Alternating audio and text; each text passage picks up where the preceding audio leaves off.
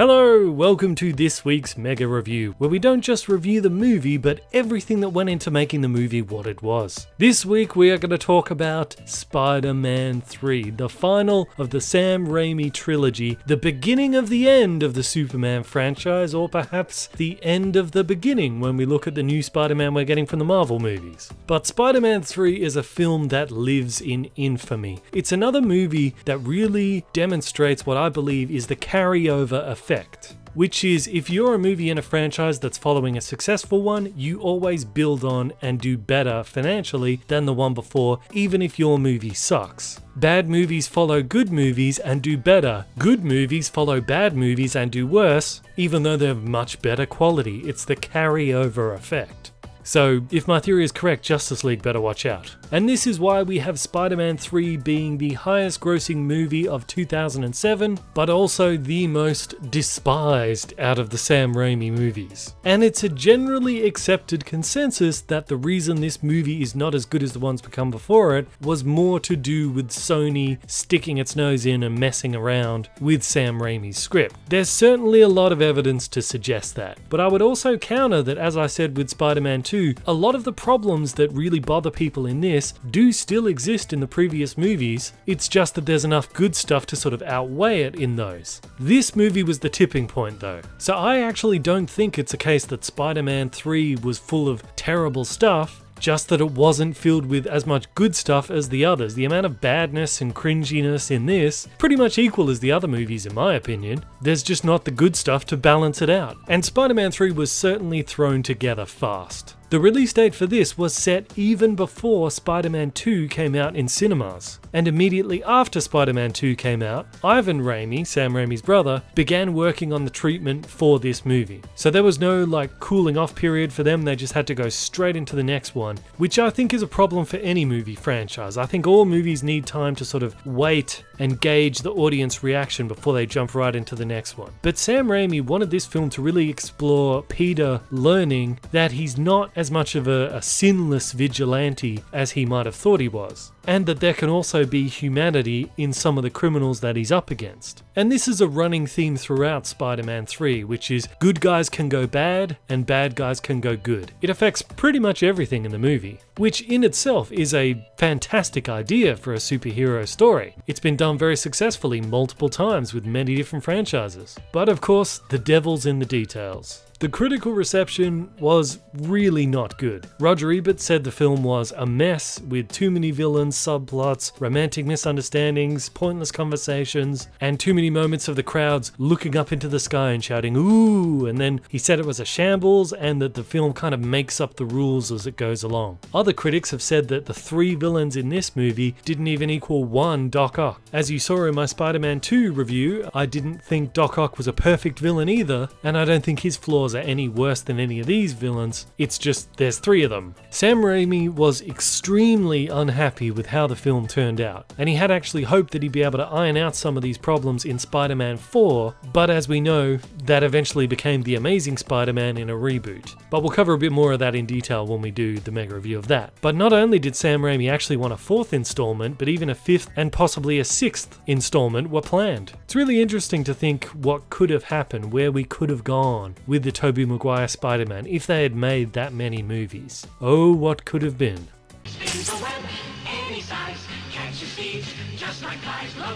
Originally, Dylan Baker's Kurt Connors was meant to mutate into the Lizard and become the main villain in this film. That's why they planted him in the last film to set up for that turn. But that was shelved, and then at one point Raimi wanted to bring in Ben Kingsley as the Vulture, before that was shelved as well, because it was insisted upon by the producers that they had to include Venom, because they knew that Venom had a very strong fan base. Sadly though, they didn't realize that to the fan base, throwing in Venom and not doing him well is actually worse than never doing him at all. Thomas Haydin Church, who plays Sandman, revealed in an interview that he actually broke 3 of his knuckles during the subway scene where he was supposed to swing a punch at Spider-Man and smash it through a wall. The special effects guys told him that the brick he was supposed to punch was only foam and that he could punch through it, but all the bricks around it were real. Unfortunately, when it came time to film, they forgot to put in the foam one, so Thomas Church just turned around and punched full force a real brick, breaking 3 of his knuckles. Pretty big oversight there. there, guys. Apparently one of the sounds used for Venom is actually of the Tasmanian devil.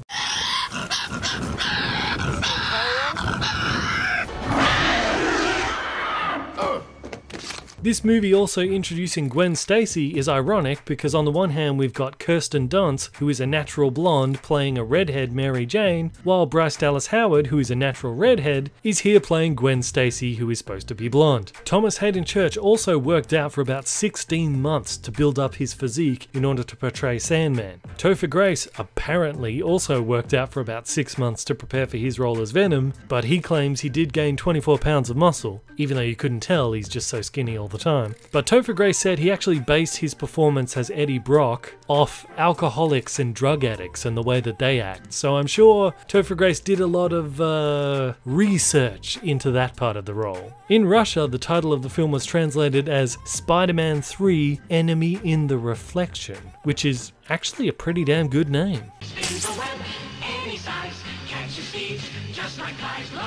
So the movie starts with things going much better for Peter. In fact, pretty much everything's going well for him, kind of the exact opposite of the last movie. Things are also going well for MJ, at least in the beginning of the movie. She's quickly fired from her Broadway play because apparently she sings terrible. They say that falling in love is wonderful. Really? She sounded pretty good to me. I look at these words, and it's like my father wrote them. Yeah, you know, I think MJ actually might have a few daddy issues going on. That would probably explain why she switched 5 boyfriends in only 3 movies. Even to the point where now she's cycling all the way back in this movie to Harry again. She's actually a bit of a skank, really. I mean, she can't go 5 minutes without having a man in her life. Kind of makes it ridiculous that Peter's crying all the time when he thinks he's going to lose her. Dude, just wait. Your turn in the rotation will pop up again. But I think the Peter-MJ relationship in this is one of the massive missteps of this movie. They just don't tell each other anything, even though there's no reason they shouldn't. I mean, MJ already knows that Peter is Spider-Man. She already knows his biggest secret, so he should have no reason whatsoever to hold anything back from her, yet he never actually tells her the whole situation with Harry and his father and the Green Goblin and all the rest of it. Why not? Those things are kind of important, and I'm sure she can handle them. If she can handle you being Spider-Man, she could handle him being Green Goblin, and she might even be able to talk some sense into him so you don't end up killing each other. And this entire love triangle springing up between the 3 of them is a huge mistake in my opinion. In the first movie, Harry ended up dating MJ and it didn't come between them as friends. You should know I'm crazy about her. It's just, you know, you never made a move. You're right. And in the second movie, when he started dating Mary Jane, it didn't come between them then either. Hey, buddy. Hey. Long time no see. Well, except when Harry was drunk, I guess, but, you know, he's drunk, whatever. So for them all still at this point to be having this whole love triangle thing is just wrong. Although I have to admit, I did kind of enjoy watching Harry sort of Shawshanking MJ there. Yeah, do you guys know what that is? Shawshanking? Let me explain. Shawshanking is a situation where you like a girl but she's already with a guy, but you know it's not going to last very long. So just like in the movie Shawshank Redemption, where he tunneled out of prison just little by little, just slowly chipping away at the wall, just making this tunnel little by little over a long period of time he escaped. In the same kind of way, you can sort of chip away at this other person's relationship, just little by little, so eventually you can get the girl. Peter actually Shawshanked MJ from Harry in the first movie, and now Harry is returning the favor here, which he seems to be doing even before the goblin psychosis takes him over again. After he gets hit in the head and loses all his memories and becomes good Harry again, apparently he forgets that Peter and MJ are a couple because he immediately starts cracking onto her again. Does he not remember they're together, or does he just not care? I mean, after he gets all his memory back and becomes the goblin again, he doesn't care at that point. But what about before it? There's a lot of inconsistency there, and there's even more inconsistency with Peter Parker. He kind of does the same thing.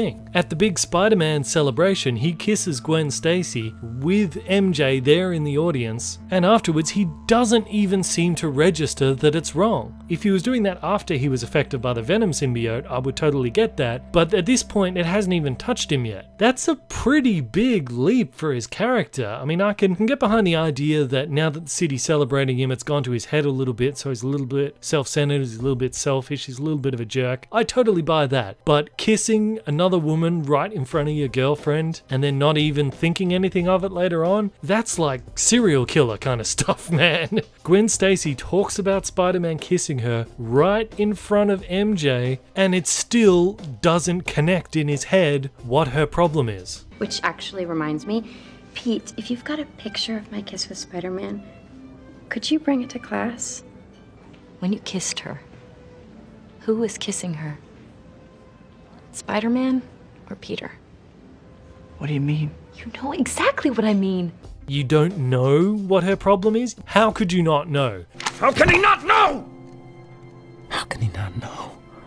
I mean, I get that Peter is supposed to have his head in the clouds and kind of be oblivious to what's going on, but he's oblivious in this to the point of almost having something mentally wrong with him. There's just a lot of bizarre things that happen in this movie, and there's so many moments of characters just acting in ways that no human beings would ever act. And this affects MJ as well. You can see this in the whole breakup scene with Peter Parker. Let's just look at this whole scenario from her situation. She's going through difficult times. Peter Parker's not being particularly supportive, so she goes off and starts flirting with Harry Osborn because she's a tart. They're making eggs together, dancing the twist, being total idiots, and then presumably only hours later, he's freaking out, grabbing her, slamming her against the wall, saying that he's going to kill Peter Parker. And remember, she knows that Harry has just suffered a serious head injury. Now, wouldn't you, as a friend, if a friend of yours was friendly with you 1 minute and then almost killing you the next, wouldn't you assume that maybe his brain got damaged in the head injury? Of course you would. Anyone would. She'd go to Peter Parker and say, I think Harry's really injured. I think his brain might be damaged. He's acting so strangely. We need to get him into the hospital and see if he's okay. But instead, she decides to break up with him in order to protect him. MJ, he's Spider-Man. He doesn't need protecting. He can protect himself. He already beat the crap out of Harry Osborn. You don't need to protect him from Harry or anyone else. And does she not remember that Green Goblin almost killed her in the first movie, and now here's Harry Osborn wearing the almost exact same outfit with the hoverboard? She can't put two and two together that maybe something's going on here. All the more reason to tell Peter Parker the truth about what happened. It blows my mind. Raimi's idea with Harry Osborn was that he doesn't fully follow his father's legacy. He's sort of halfway in between that and being a good guy, and he does sort of bounce back and forth as per the theme of this movie. But again, that raises so many questions. We see early in the movie Harry taking the goblin gas that gives him the extra strength and stamina and all the rest of it that his father used, but it also has the same side effect that it gave his father, which is he starts to go crazy. So on the one hand, we've got Harry completely going insane like his father did, but then on the other hand, all it takes is one short conversation with his butler about how his dad accidentally killed himself, and oh, he's totally cured. All that insanity is just drifted away now. No, I'm sorry, but Norman Osborn, if someone had tried to talk to him like that, probably this would have happened. Back to formula. So Harry probably should have just killed his butler there. That would have been in character, and it would have been good. We wouldn't have to put up with this terrible performance. The night your father died, I cleaned his wound. The blade that pierced his body came from his glider. There's no question, your father died by his own hand. You are so fired. What? You've known that all this time, and you picked now to tell me? I thought this would be the best time to tell you the truth. I took a grenade to the face, dude! It's this kind of weird in-between where they're not quite this but they're not quite that infects every single character in this movie and really ruins it. But I do have to admit, it was definitely heartwarming to see Peter Parker and Harry teaming up at the end there, becoming friends again, and even just during the amnesia section of the movie. It was good to see them just kind of being buddies again. You have lovely friends. My best friends. I'd give my life for them.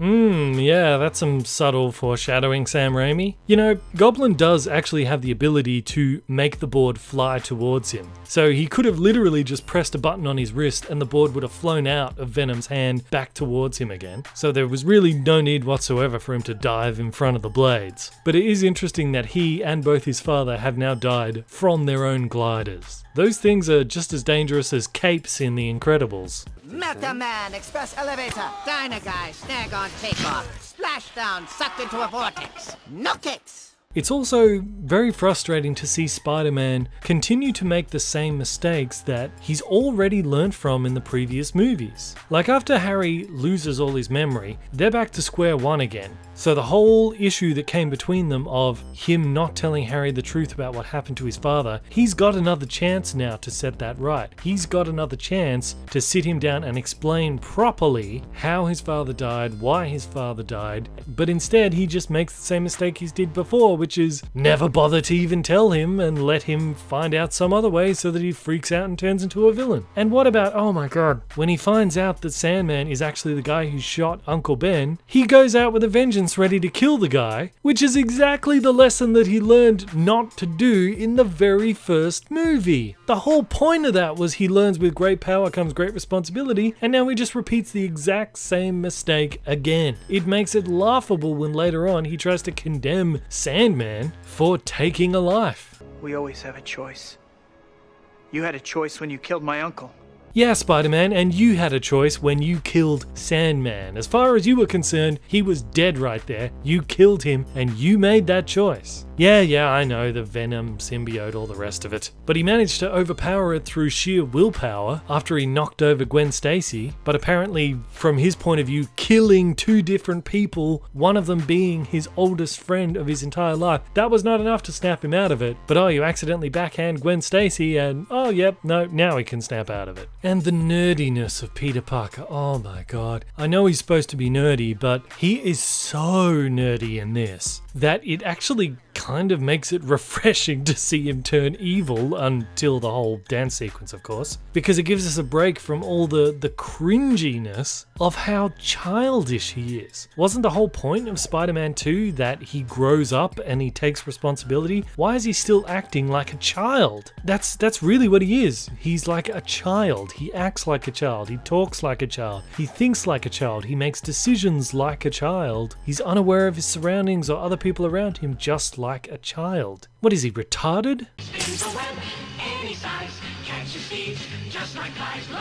Sandman, I believe, is actually done pretty well. He is an interesting character. I do wish they would have maybe smoothed out the contours of his story a bit. But personally, I really like the idea of him being a misunderstood villain who's still kind of got a good heart but doesn't really know how else to do what he needs to do to save his daughter. I mean, we don't get any kind of answer about why he couldn't like just get a night job or something like that, or maybe apply to some kind of charity to help his daughter out, but I don't know, they just skip over all that stuff. But the point is, he's supposed to be like a misunderstood monster. And Thomas Haydin Church did actually base a lot of his performance off misunderstood monsters from different fictions, like Frankenstein or King Kong. And you really can see that in like his posture and the way he walks and some of his movements. It's a pretty good performance overall. In the comics, Sandman is mostly just a petty criminal, but for this movie the decision was made to change his backstory, being that he's the real person who killed Uncle Ben, with the idea being that it challenges Peter Parker's perception of what happened, that the situation was actually much more complicated than he thought it was, and it plugs into that whole larger theme of forgiveness for everyone. I forgive you. Yeah, he's probably just gonna go keep robbing stuff, Spider-Man. It's great you forgive him, but doesn't really solve his situation. If he had turned himself in, and maybe Dr. Connors had come up with a cure for the girl, then perhaps that would have been a satisfying ending, but not here. He's also one of the few villains that doesn't have a split personality in this franchise. Although he may as well have, considering how much he flip-flops between being a good guy and a bad guy in these movies. I mean, he starts out being a good guy, then he becomes bad, robbing the armored car, almost killing all of these guards. In fact, they probably would have crashed and killed even more innocent people if Spider-Man had not pulled them out. But then after his battle with Spider-Man, he suddenly turns good again. Penny. Oh, but not for long, because now he's a bad guy again. I want to kill the spider. You want to kill the spider. Together, he doesn't stand a chance. Interested? Yeah. And then one last flip to him being a good guy at the end. Seriously, this is a situation where you actually could have given him a split personality to make some sense of all this flip-flopping. It always bothered me just how bad he gets there at the end. He goes from being the reluctant thief to just overtly wanting to murder Spider-Man, presumably only because he got in his way before. Spider-Man does think he's dead, right? So he's kind of got a clean slate here. He could just move to a new city and start stealing stuff there. He doesn't really need to go after him and try and kill him. If they had written in something where maybe he had stolen medicine that his daughter was going to need and Black Suit Spider-Man smashed it during the fight and then the daughter died, then it would make sense him going full villain because he wants revenge for his daughter's death. Or maybe there's a misunderstanding where he thinks his daughter died because of it and then turns out she didn't. I don't know, but apparently in an early version of the script, the daughter was supposed to show up at the fight at the end and talk him out of it, basically say, I don't want my dad to be a bad guy like this, and that's why he sort of turns good there. For some reason they left that out, I don't know why, that would have been good. An alternative scene though for how he and Venom meets was going to be that Sandman is actually pretending to be the sand in a playground that his daughter is in there building a sandcastle out of. The idea being that that's the only way he can sort of be near his daughter is that when she's playing in the sandbox, he is the sand. So he's kind of playing with her in a way. But Eddie somehow manages to convince him that he can save his daughter from whatever sickness she has. I don't know, they never say what it is. But that's why he's willing to kill in order to save his daughter's life. Like, again, that'd make sense, but they cut it out. But despite all the problems with the way the character is written, I do really like the way he's played, and there's no doubt that the birth of Sandman, him forming out of that sand, is a fantastic scene. The whole way it's shot, the music is really good, it's emotional. It actually took them about 6 full months just to do that one scene. It's really something very special.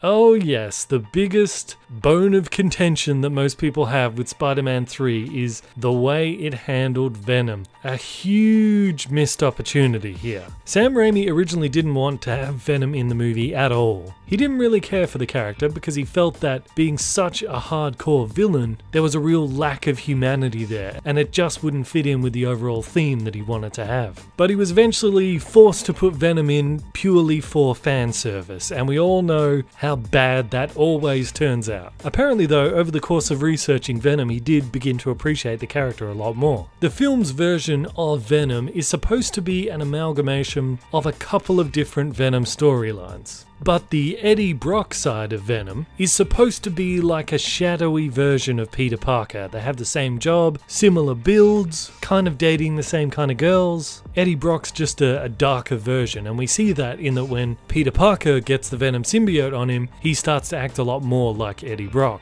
We see the difference between them in the way they do their job, where Peter is more like a journalist and Brock is more like the paparazzi. But the introduction of Venom just reeks of pure laziness on a part of the studio. He literally just falls into the movie on a meteorite right next to Peter Parker. Gee, what a coincidence. Originally it was supposed to be that John Jameson, the astronaut that MJ was engaged to in Spider-Man 2, he was going to bring the symbiote to Earth as like a stowaway on board his ship, unintentionally. And then from him it was going to go to J. Jonah Jameson and then over to Peter. So it makes more sense as to how it would end up in Peter's sphere of influence, so to speak. But they literally changed it just to save money. Oh, just have a meteorite fall out of the sky, that's all you need. They don't even explain what the symbiote really is or where it comes from. What a waste. What a waste of a fantastic character and a fantastic idea. They really should have given him his own movie movie. I'd really like to see Eddie Brock Venom in the Marvel Universe at some point. I don't know whether the rights to Venom also went across with Spider-Man or what have you, but we really need a proper version of Venom. When the symbiote gets on Peter Parker though, as I've said, I actually kind of enjoy it. Just because I think we all enjoy seeing these characters that are just enjoying being evil so much. It's just a shame that for some reason the symbiote turns him into the Mask.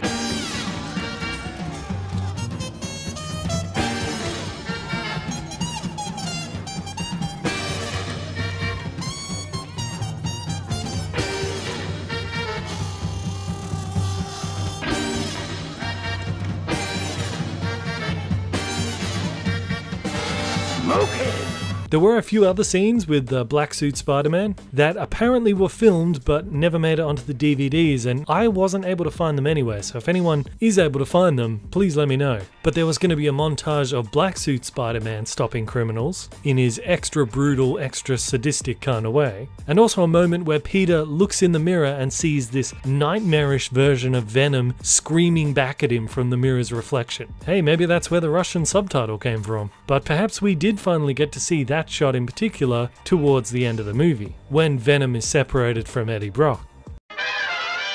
So guys, next week's video, I can either continue doing the Spider-Man franchise, I can do The Amazing Spider-Man, or I can jump over to Alien 3. I'd personally like to jump over to Alien 3 just to mix it up, you know. But hey, it's up to you guys. Whichever one gets the most amount of votes, that's what I'll do next week. So click on the card in the top right corner and let me know what you guys want.